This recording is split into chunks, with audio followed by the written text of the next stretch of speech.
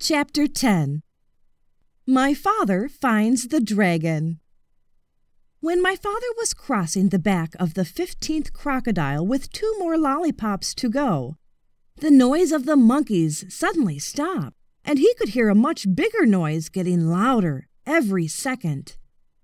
Then he could hear 7 furious tigers, and 1 raging rhinoceros, and 2 seething lions, and 1 ranting gorilla, along with countless screeching monkeys, led by 2 extremely irate wild boars, all yelling, "It's a trick! It's a trick! There's an invasion, and it must be after our dragon! Kill it! Kill it!" The whole crowd stampeded down to the bank. As my father was fixing the 17th lollipop for the last crocodile, he heard a wild boar scream, "Look! It came this way! It's over there now, see? The crocodile's made a bridge for it!" And just as my father leapt onto the other bank, one of the wild boars jumped onto the back of the first crocodile. My father didn't have a moment to spare. By now, the dragon realized that my father was coming to rescue him. He ran out of the bushes and jumped up and down, yelling, "Here I am! I'm right here! Can you see me? Hurry! The boar is coming over on the crocodiles, too! They're all coming over! Oh, please hurry! Hurry!" The noise was simply terrific. My father ran up to the dragon and took out his very sharp jackknife. "Steady, old boy! Steady! We'll make it! Just stand still!" he told the dragon as he began to saw through the big rope. By this time, both boars, all 7 tigers, the 2 lions, the rhinoceros, and the gorilla, along with the countless screeching monkeys, were all on their way across the crocodiles, and there was still a lot of rope to cut through. "Oh, hurry!" the dragon kept saying, and my father again told him to stand still. "If I don't think I can make it," said my father, "we'll fly over to the other side of the river, and I can finish cutting the rope there."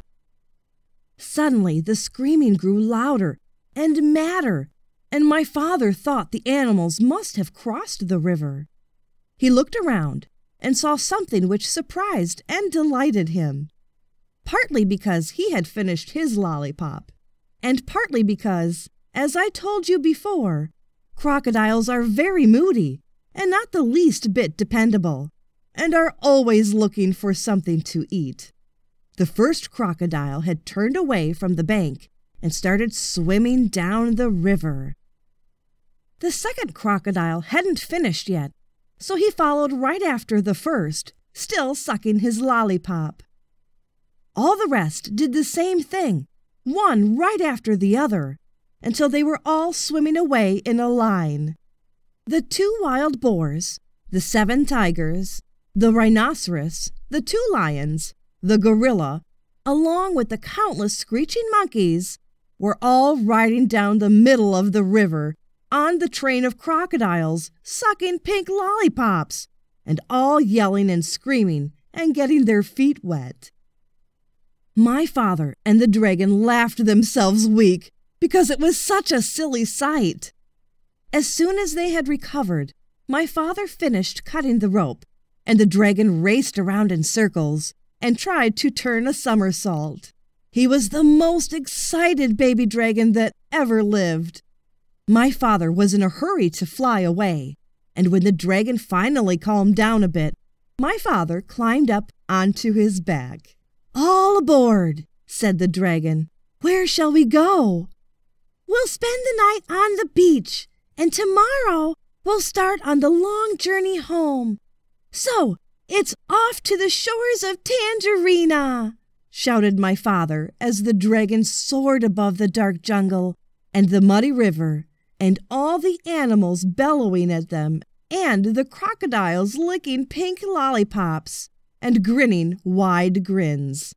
After all, What did the crocodiles care about a way to cross the river? And what a fine feast they were carrying on their backs! As my father and the dragon passed over the ocean rocks, they heard a tiny, excited voice scream, "Bum cack! Bum cack! We dreed our naggin! We need our dragon!" But my father and the dragon knew that nothing in the world would ever make them go back to Wild Island. The end.